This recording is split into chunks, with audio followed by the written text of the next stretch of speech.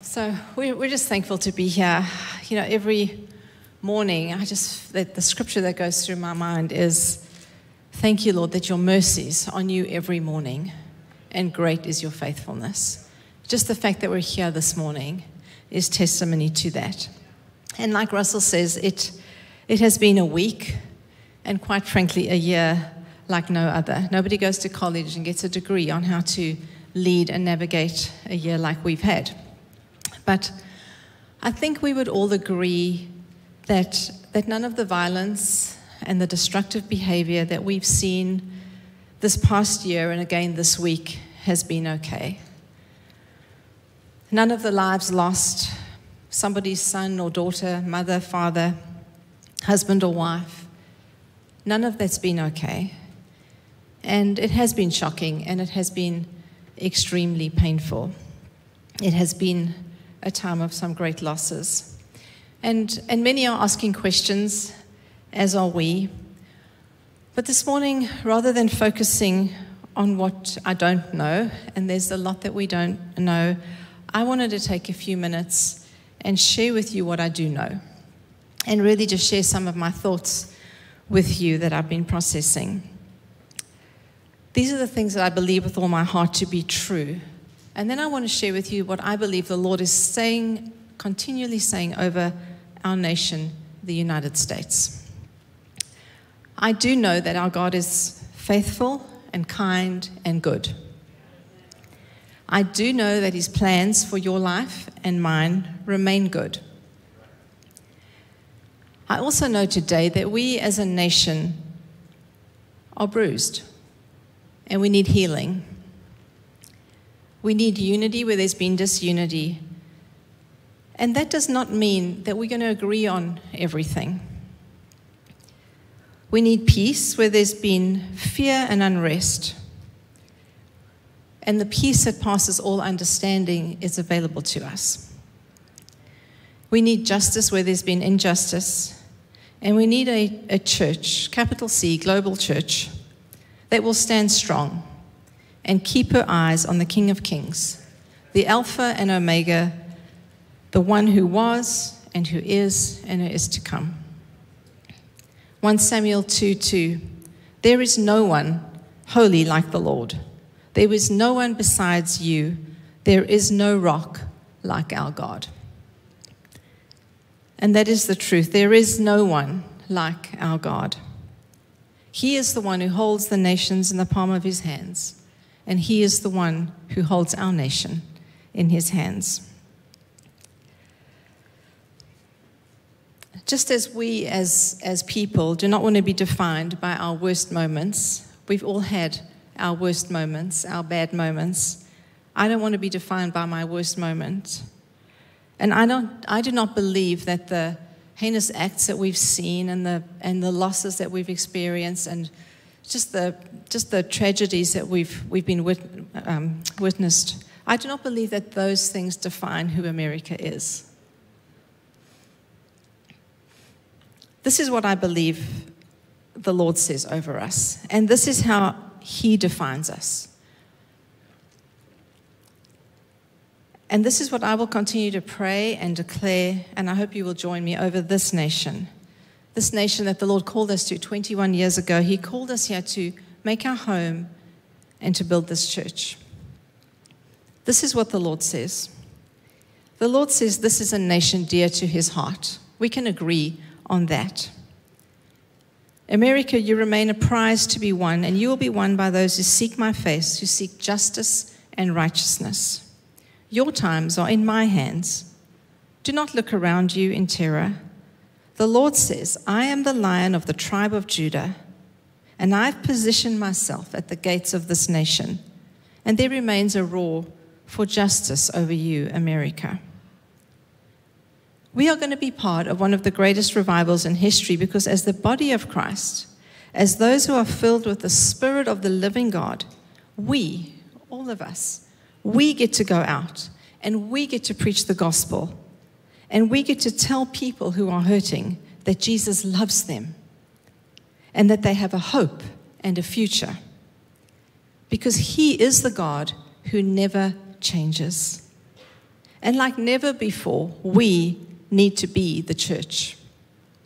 Because we are the ones who are anointed with the Spirit of God to proclaim the good news to the brokenhearted. Each and every one of us sitting here today has an assignment to tell a hurting world, a confused world, that Jesus loves them and he has a hope and a future for them. And as a church, we are going to do what 1 Peter 1:22 says. We are going to love one another deeply from the heart. We are going to value unity above agreement, and we are going to continue to pray for this great nation dear to his heart.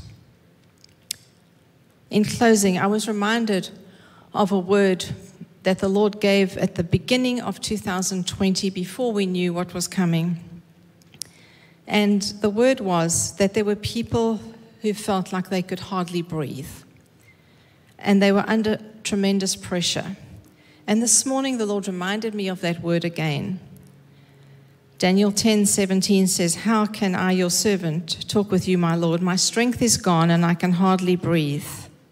Again, the one who looked like a man touched me and gave me strength. Do not be afraid, you who are highly esteemed." He said, "Peace, be strong now, be strong."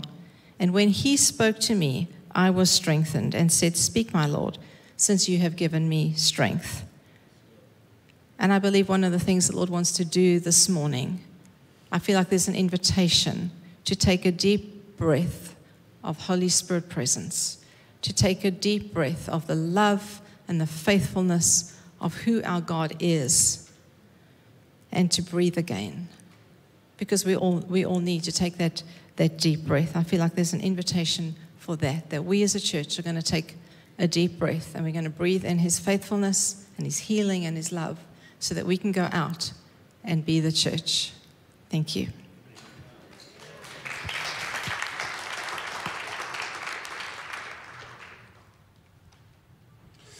Yeah. What a year of challenge this past year has been. And we've had a pandemic, which to date has claimed 375,000 American lives. We've had political upheaval and partisanship at its divisive worst. We've had conversations, riots, and demonstrations over racial equality. We've had economic bruising and loss of business and income. We've had a year of many firsts. Along with this past Wednesday, many Americans found great grief in not the least of 5 people losing their lives at the Capitol. It was a day of heartbreak and tears. One of many that we've experienced in the past month. We've grieved more and prayed more over this nation in this past year than any other year that we've been here. It's not just a nation dear to the heart of God, it's near and dear to our hearts. Those of us who were born here, that's a wonderful privilege. For those of us who came here, it cost us 10 years and $10,000 for our family to become American citizens. We treasure that. But the question is, how should we respond right now as believers? To whom should we be listening? Is it to the political party propaganda?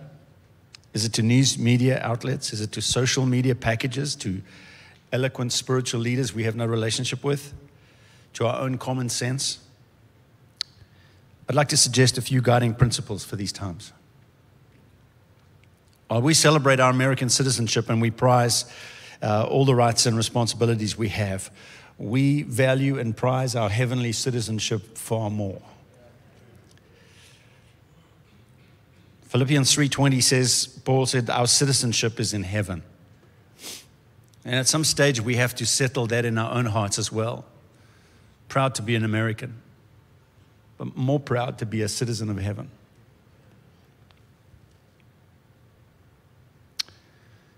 In Hebrews 11, the Bible says we should be like Abraham, who lived like a foreigner in a strange land, and he looked forward to a city whose foundations were built and whose buildings were built by God. Peter says, live your lives here as strangers in reverent fear. There is an element here where we can celebrate and be engaged and engage in this republic with all the rights and the responsibilities that are ours, but far more important is our responsibility to engage with heaven.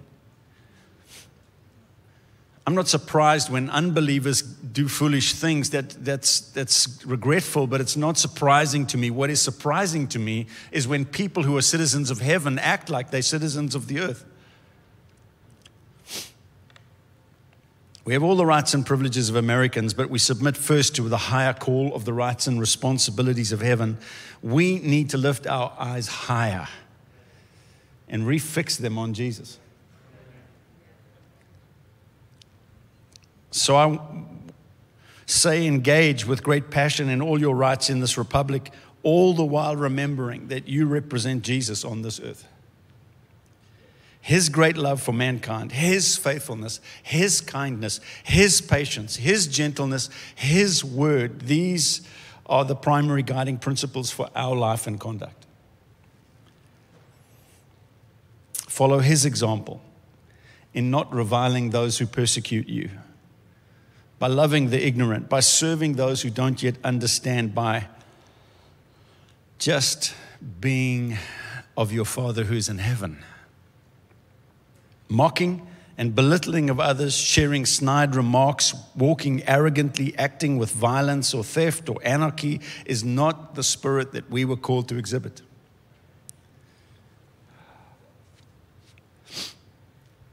You say, but I've heard from God. You are no more. You are the most responsible when you claim to have heard from God to represent Him well.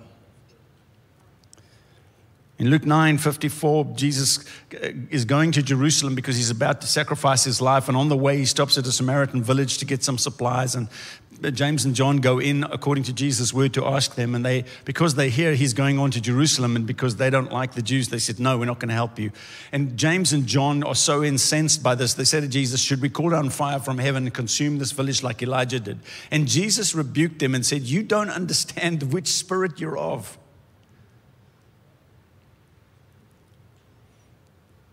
But there's precedent, there's biblical precedent. Elijah did it. Yeah, but Jesus says you don't understand the spirit that you're supposed to be functioning in. So treasure your convictions deeply. You don't have to throw any of them aside. But you do have to let love and humility and devotion to Jesus be the fragrance that people experience from your life. And if you have to rebuke something, please let it be through tears. Paul said, I now say again, even with tears, many live as enemies of the cross of Jesus Christ. And then he turned around and he said, but our citizenship is in heaven, and we eagerly await our Savior from there. You're not of the spirit that wants to curse and call down fire. Being right is no justification to being ungodly. Can I suggest to our members that you please don't use social media to rebuke others or to further malice? I get it when unbelievers do that. I don't get it when we're doing it. Our job is to pray for our country that we love. This is our chance. This is our opportunity. This is our responsibility as believing Americans to call down the grace and the favor and the blessing and the peace of God on our nation. I know Jesus is praying for peace. I know He's calling on His Father for the smile and the blessing and the favor of God. And God has promised these to our nation. God has not changed. His word is still absolute. His promises still remain. His love is undiminished. His help is ever present. His intent cannot be thwarted. And we, are, of all people, are the people who are convinced that God is able and has the power to do everything that He's promised. The fate of this nation rests in the hands of people like you.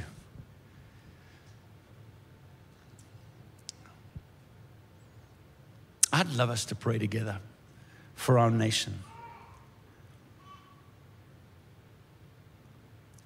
I wonder if you'd stand with me, please. Let's make a holy moment of this as the Church of Jesus Christ comes to pray and ask our Father for His favor. Father, we want to come before You and just say we so rejoice, Father, in our citizenship in heaven. That we have been called by your name, Lord, that you have given us the authority of heaven to lock and unlock, to bind and to loose. And so, Father, we stand with the rest of the church in the nation, and we lift up a chorus of prayer to say, Father, would you be kind to our nation? Would you be gracious to us? Would you forgive us, Lord? Would you turn the heart of the nation back to the Lord Jesus Christ? Would you remove idols from our lives? Would you break, Lord, injustice wherever it has been found in our nation? Would you turn again, Lord, the heart of this nation back to the Lordship of Jesus Christ? Father, we call out on you in your name, and we're praying, Lord, for a move of God. Send, Lord, another great awakening upon this nation. Let the Spirit of God move upon this nation, we cry. And Father, for our responsibility to tear down and to hurt other people, and when we've done things, Lord, have not brought honor to your name, we're asking for your forgiveness. And today, Lord, we choose to come under the lordship of Jesus, under the citizenship of heaven. For our citizenship is in heaven, and we eagerly await you from there, Lord Jesus. And I pray, Lord, that you would begin to pour out your love and your wisdom and your graciousness and your humility and your kindness and your gentleness through us. Bring glory to your name through your church in this nation in Jesus' name, and give us peace. And all God's people said, amen and amen. Thank you.